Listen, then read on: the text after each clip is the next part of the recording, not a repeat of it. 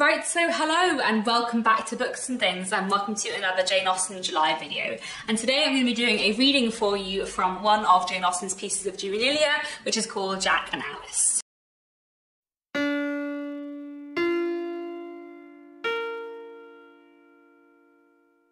So, mostly this video is just going to be me reading Jack and Alice. As you know, if you're taking part in Jane Austen July, one of our read-alongs for this Jane Austen July is to read a piece of Jane Austen's juvenilia every day in the second half of July.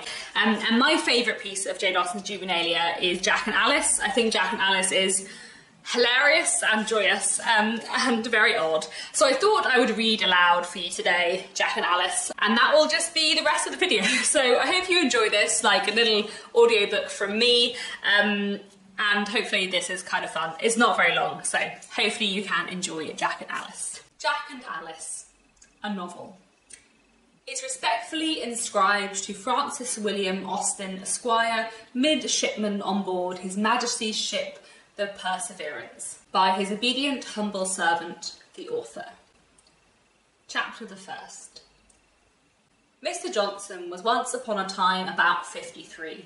In a 12-month afterwards he was 54, which so much delighted him that he was determined to celebrate his next birthday by giving a masquerade to his children and friends. Accordingly, on the day he attained his 55th year, tickets were dispatched to all his neighbours to that purpose. His acquaintance, indeed, in that part of the world were not very numerous, as they consisted only of Lady Williams, Mr. and Mrs. Jones, Charles Adams, and the three Miss Simpsons, who composed the neighbourhood of Pammy Diddle and formed the masquerade.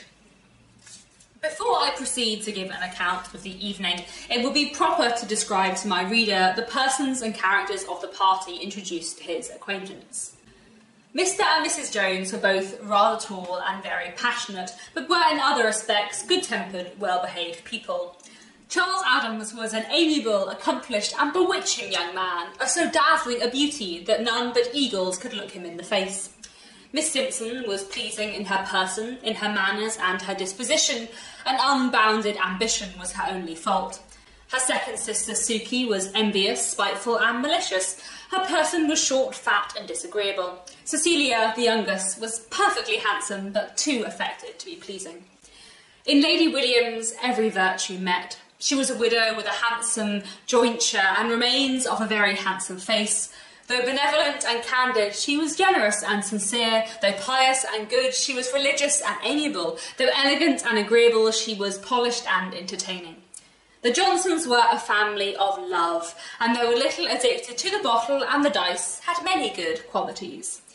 Such was the party assembled in the elegant drawing-room of Johnson Court, amongst which the pleasing figure of a sultana was the most remarkable of the female masks.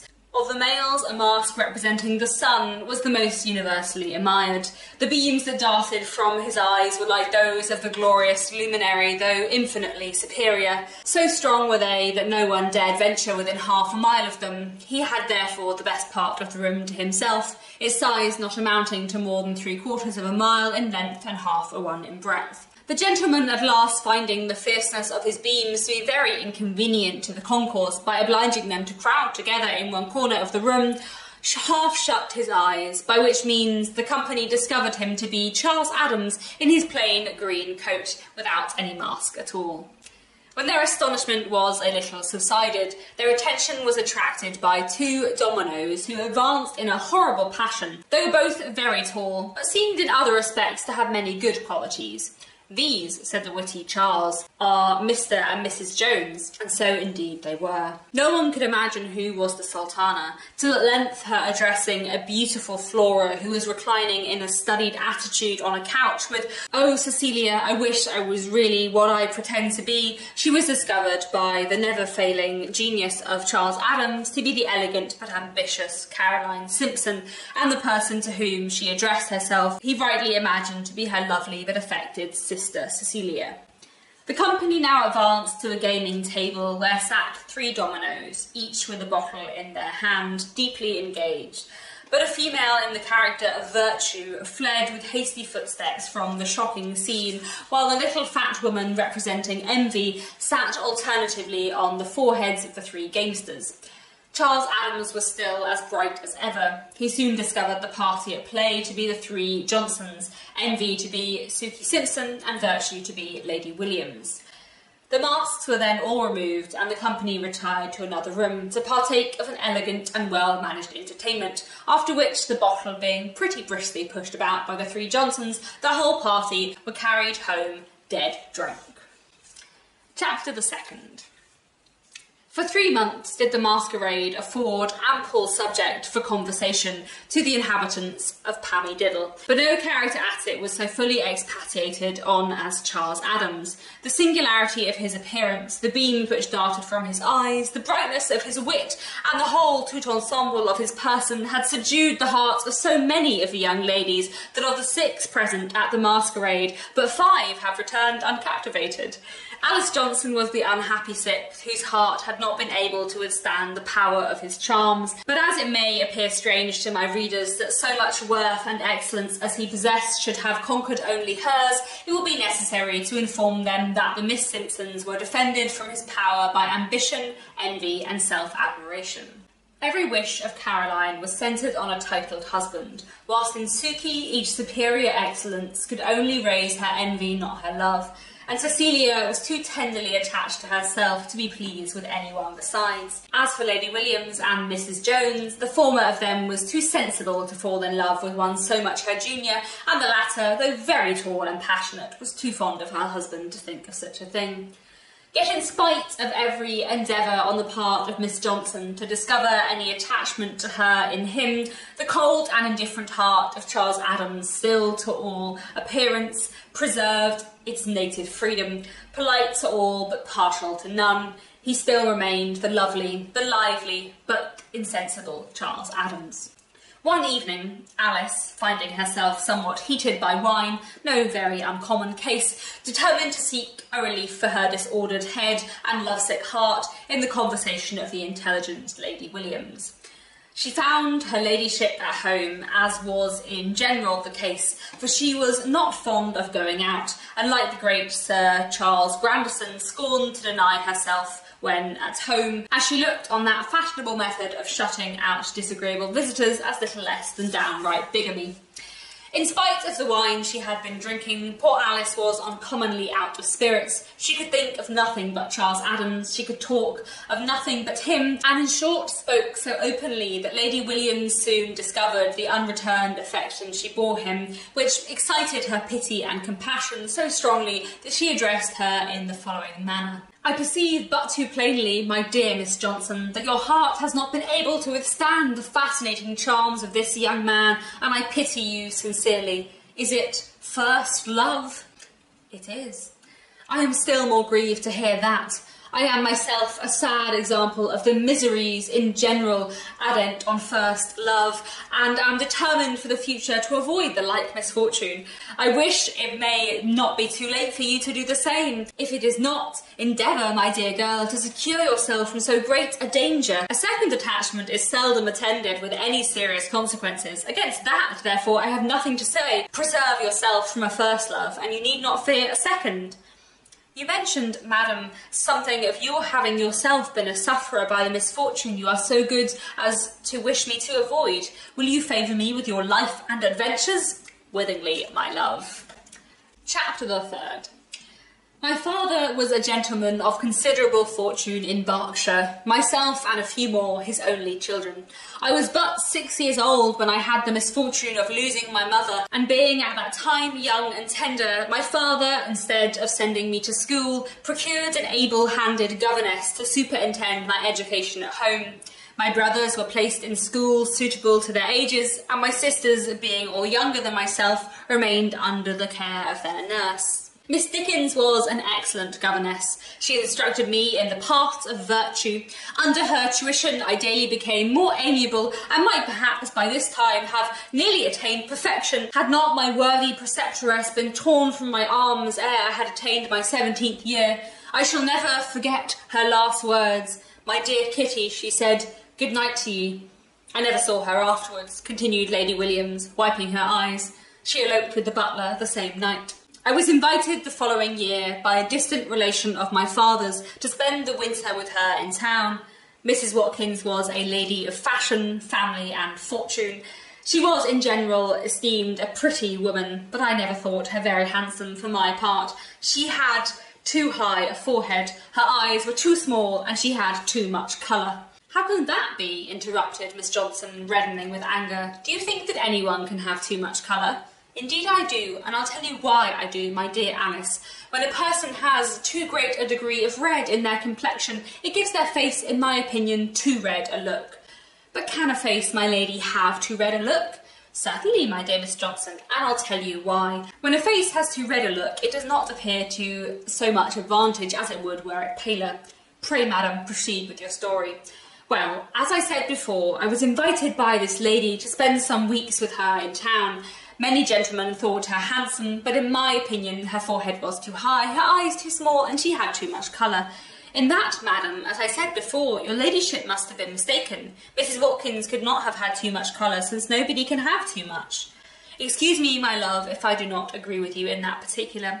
Let me explain myself clearly. My idea of the case is this. When a woman has too great a proportion of red in her cheeks, she must have too much colour. But, madam, I deny that it is possible for anyone to have too great a proportion of red in their cheeks. What, my love, if they have too much colour? Miss Johnson was now out of all patience, the more so, perhaps, as Lady Williams still remained so inflexibly cool. It must be remembered, however, that her ladyship had in one respect by far the advantage of Alice. I mean in not being drunk, for, heated with wine and raised by passion, she could have little command of her temper. The dispute at length grew so hot on the part of Alice that, from words, she almost came to blows. But Mr. Johnson luckily entered, and with some difficulty forced her away from Lady Williams, Mrs. Watkins, and her red cheeks. Chapter the 4th. My readers may perhaps imagine that after such a fracas, no intimacy could longer subsist between the Johnsons and Lady Williams, but in that they are mistaken, for her ladyship was too sensible to be angry at a conduct which she could not help perceiving to be the natural consequence of inebriety, and Alice had too sincere a respect for Lady Williams, and too great a relish for her claret, not to make every concession in her power. A few days after their reconciliation, Lady Williams called on Miss Johnson to propose a walk in a citron grove, which led from her ladyship's pigsty to Charles Adams's horse pond. Alice was too sensible of Lady Williams' kindness in proposing such a walk, and too much pleased with the prospect of seeing at the end of it a horse pond of Charles Adams, not to accept it with visible delight. They had not proceeded far when she was roused from the reflection of the happiness she was going to enjoy by Lady Williams thus addressing her. I have as yet forborne, my dear Alice, to continue the narrative of my life from an unwillingness of recalling to your memory a scene which, since it reflects on you rather disgrace than credit, had better be forgot than remembered. Alice had already begun to colour up, and was beginning to speak, when her ladyship, perceiving her displeasure, continued thus. I am afraid, my dear girl, that I have offended you by what I have just said. I assure you I do not mean to distress you by a retrospection of what cannot now be helped. Considering all things, I do not think you so much to blame as many people do, for when a person is in liquor, there is no answering for what they may do. Madam, this is not to be borne. I insist. My dear girl, don't vex yourself about the matter. I assure you I have entirely forgiven everything respecting it. Indeed, I was not angry at the time, because as I saw all along, you were nearly dead drunk. I knew you could not help saying the strange things you did, but I see I distress you, so I will change the subject and desire it may never again be mentioned. Remember, it is all forgot. I will now pursue my story, but I must insist upon not giving you any description of Mrs. Watkins. It would only be reviving old stories, and as you never saw her, it can be nothing to you if her forehead was too high, her eyes were too small, or if she had too much colour. Again, Lady Williams, this is too much. So provoked was poor Alice at this renewal of the old story that I do not know what might have been the consequence of it had not their attention been engaged by another subject. A lovely young woman, lying apparently in great pain beneath a citron tree, was an object too interesting not to attract their notice. Forgetting their own dispute, they both, with sympathising tenderness, advanced towards her and accosted her in these terms. You seem, fair nymph, to be labouring under some misfortune, which we should be happy to relieve, if you will inform us what it is. Will you favour us with your life and adventures? Willingly, ladies, if you will be so kind as to be seated. They took their places, and thus she began. Chapter the 5th. I am a native of North Wales, and my father is one of the most capital tailors in it. Having a numerous family, he was easily prevailed on by a sister of my mother's, who is a widow in good circumstances and keeps an alehouse in the next village to ours, to let her take me and breed me up at her own expense. Accordingly, I have lived with her for the last 8 years of my life, during which time she provided me with some of the first-rate masters, who taught me all the accomplishments requisite for one of my sex and rank. Under their instructions I learnt dancing, music, drawing, and various languages, by which means I became more accomplished than any other tailor's daughter in Wales. Never was there a happier creature than I was, till within this last half year. But I should have told you before that the principal estate in our neighbourhood belongs to Charles Adams, the owner of that brick house you see yonder. Charles Adams? Exclaimed the astonished Alice. Are you acquainted with Charles Adams? To my sorrow, madam, I am. He came about half a year ago to receive the rents of the estate I have just mentioned. At that time I first saw him. As you seem, ma'am, acquainted with him, I need not describe to you how charming he is. I could not resist his attractions. Ah, who can? Said Alice with a deep sigh. My aunt, being in terms of the greatest intimacy with his cook, determined, at my request, to try whether she could discover, by means of her friend, if there were any chance of his returning my affection. For this purpose she went one evening to drink tea with Mrs. Susan, who in the course of conversation mentioned the goodness of her place and the goodness of her master, upon which my aunt began pumping her with so much dexterity that in a short time Susan owned that she did not think her master would ever marry, for, said she, he has often and often declared to me that his wife, whoever she might be, must possess youth, beauty, birth, wit, merit, and money. I have many a time, she continued, endeavoured to reason with him out of his resolution and to convince him of the improbability of his ever meeting with such a lady, but my arguments have had no effect, and he continues as firm in his determination as ever. You may imagine, ladies, my distress on hearing this, for I was fearful that, though possessed of youth, beauty, wit, and merit, and though the probable heiress of my aunt's house and businesses, he might think me deficient in rank, and in being so, unworthy of his hand. However, I was determined to make a bold push, and therefore wrote him a very kind letter, offering him with great tenderness my hand and heart.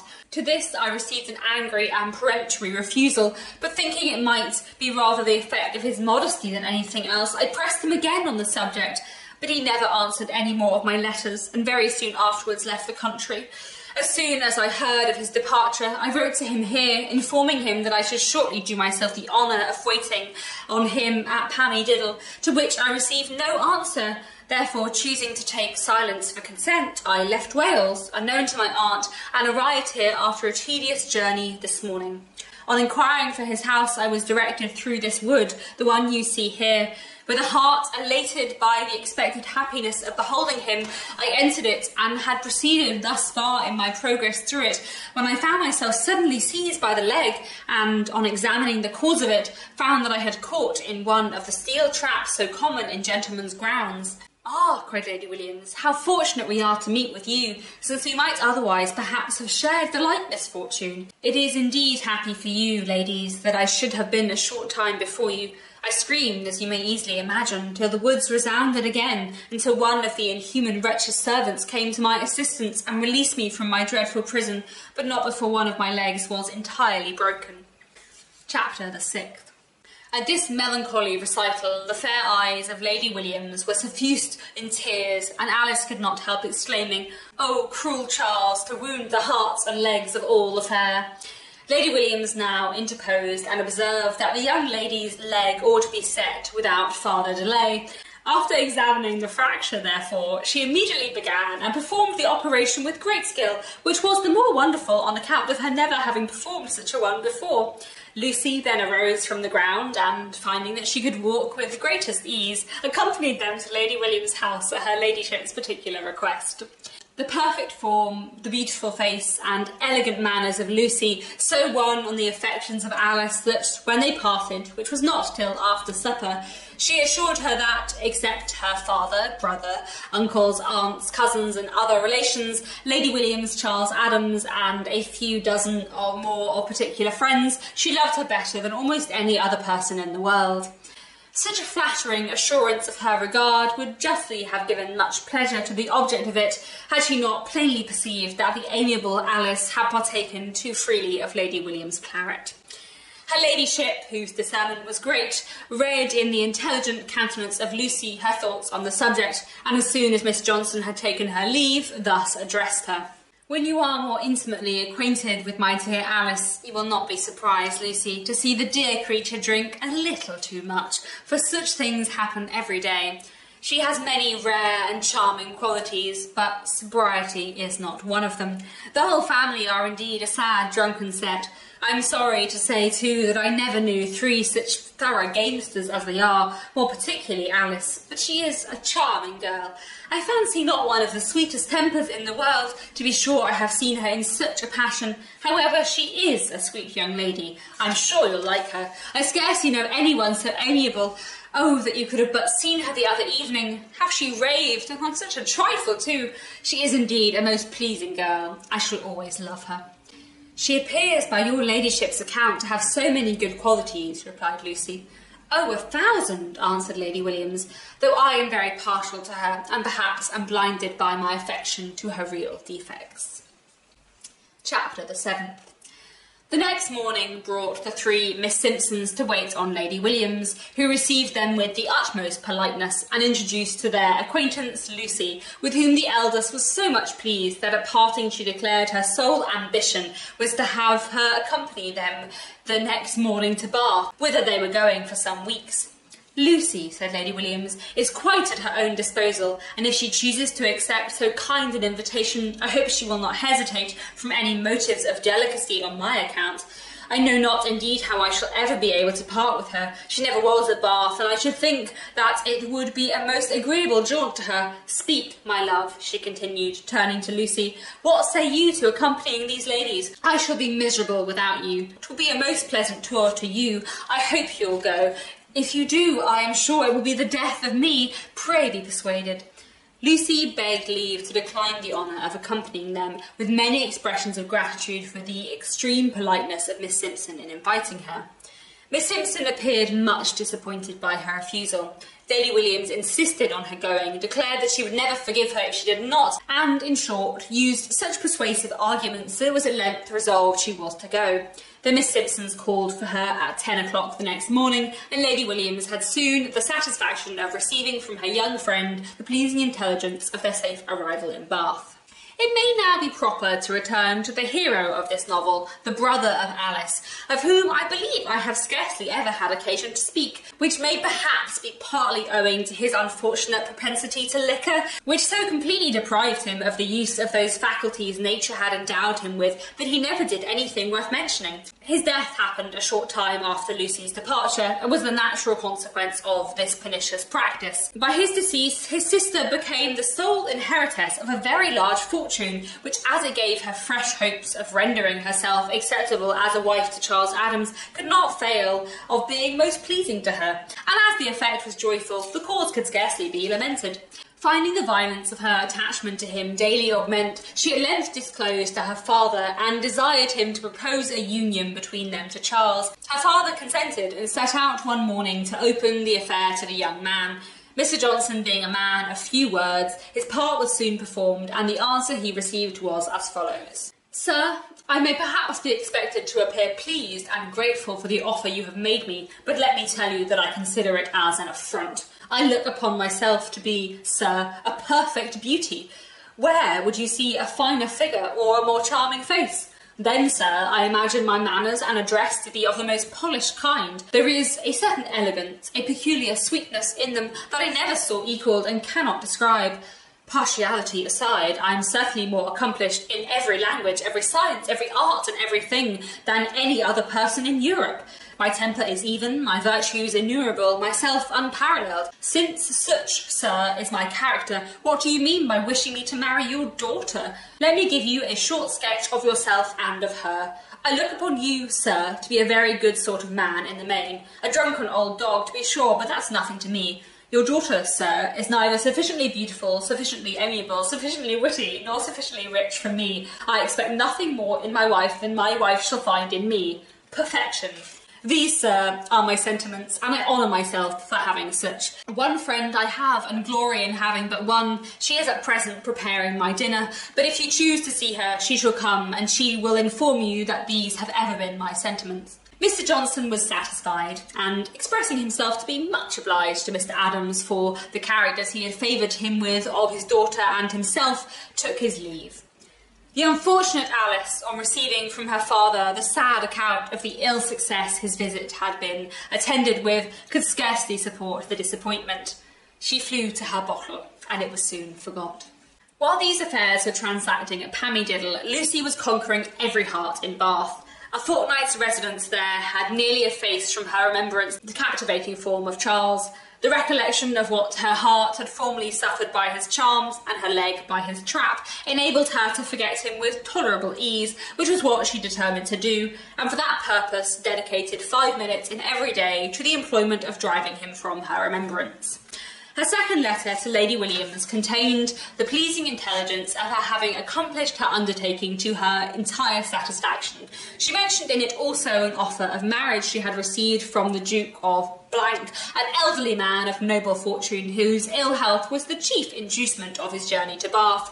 I am distressed, she continued, to know whether I mean to accept him or not. There are 1,000 advantages to be derived from a marriage with the Duke, for besides those more inferior ones of rank and fortune, it will procure me a home, which of all things is what I most desire. Your ladyship's kind wish of my always remaining with you is noble and generous, but I cannot think of becoming so great a burden on one I so much love and esteem. That one should receive obligations only from those we despise is a sentiment instilled into my mind by my worthy aunt in my early years, and cannot, in my opinion, be too strictly adhered to. The excellent woman of whom I now speak is, I hear, too much incensed with my imprudent departure from Bath to receive me again. I most earnestly wish to leave the ladies I am now with. Miss Simpson is, indeed, setting aside ambition, very amiable, but her second sister, the envious and malevolent Suki, is too disagreeable to live with. I have reasons to think that the admiration I have met with in the circles of the great of this place has raised her hatred and envy, for often she has threatened and sometimes endeavoured to cut my throat. Your ladyship will therefore allow that I am not wrong in wishing to leave Bath, and in wishing to have a home to receive me when I do. I shall expect with impatience your advice concerning the Duke, and am your most obliged, etc., etc., Lucy. Lady Williams sent her opinion on the subject in the following manner. Why do you hesitate, my dearest Lucy, a moment with respect to the Duke? I have inquired into his character, and find him to be an unprincipled, illiterate man. Never shall my Lucy be united with such a one. He has a princely fortune, which is every day increasing. How nobly will you spend it? What credit you will give him in the eyes of all? How much will he be respected on his wife's account? But why, my dearest Lucy, why will you not at once decide this affair by returning to me and never leaving me again?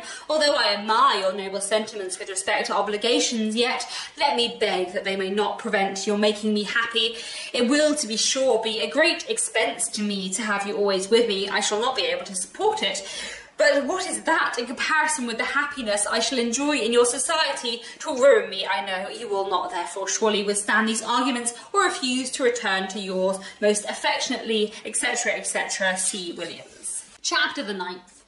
What might have been the effect of her ladyship's advice, had it ever been received by Lucy, is uncertain, as it reached Bath a few hours after she had breathed her last. She fell a sacrifice to the envy and malice of Suki, who, jealous of her superior charms, took her by poison from an admiring world at the age of 17. Thus fell the amiable and lovely Lucy, whose life had been marked by no crime and stained by no blemish but her imprudent departure from her aunts, and whose death was sincerely lamented by everyone who knew her. Among the most afflicted of her friends were Lady Williams, Miss Johnson and the Duke, the last two of whom had a most sincere regard for her, more particularly Alice, who had spent a whole evening in her company and had never thought of her since. His Grace's affliction may likewise be equally accounted for, since he lost one for whom he had experienced during the last 10 days a tender affection and sincere regard. He mourned her loss with unshaken constancy for the next fortnight, at the end of which time he satisfied the ambition of Caroline Simpson by raising her to the rank of a duchess. Thus was she at length rendered completely happy in the gratification of her favourite passion. Her sister, the perfidious Suki, was likewise shortly after exalted in a manner she truly deserved, and by her actions appeared to have always desired. Her barbarous murder was discovered, and in spite of every interceding friend, she was speedily raised to the gallows. The beautiful but affected Cecilia was too sensible of her own superior charms not to imagine that if Caroline could engage a duke, she might, without censure, aspire to the affections of some prince, and knowing that those of her native country were chiefly engaged, she left England, and I have since heard that she is at present the favourite sultana of the great Mongol. In the meantime, the inhabitants of Pamididdle were in a state of the greatest astonishment and wonder, a report being circulated of the intended marriage of Charles Adams. The lady's name was still a secret. Mr. and Mrs. Jones imagined it to be Miss Johnson, but she knew better. All her fears were centred on his cook, when to the astonishment of everyone, he was publicly united to Lady Williams. The end. I really enjoy Jack and Alice. It's so silly, so nonsensical, so fun. And I really enjoy the way Jane Austen sort of like gently mocks other forms of stories. You know, the fact that characters are always like, will you tell me your life and adventures? Because, you know, in novels, characters often do tell people their whole life story for no apparent reason. And, you know, I love the fact that Lady Williams just like mends Lucy's broken leg when she definitely wouldn't be able to. I really enjoy the ending that Charles Adams ends up marrying Lady Williams. I like the fact that it's called Jack and Alice and Jack is barely in one paragraph. And I just altogether think it is weird and delightful. So there we go, that's all for today. I hope you have enjoyed my reading of Jack and Alice. Thanks very much for watching, and I'll be back very soon with another bookish video.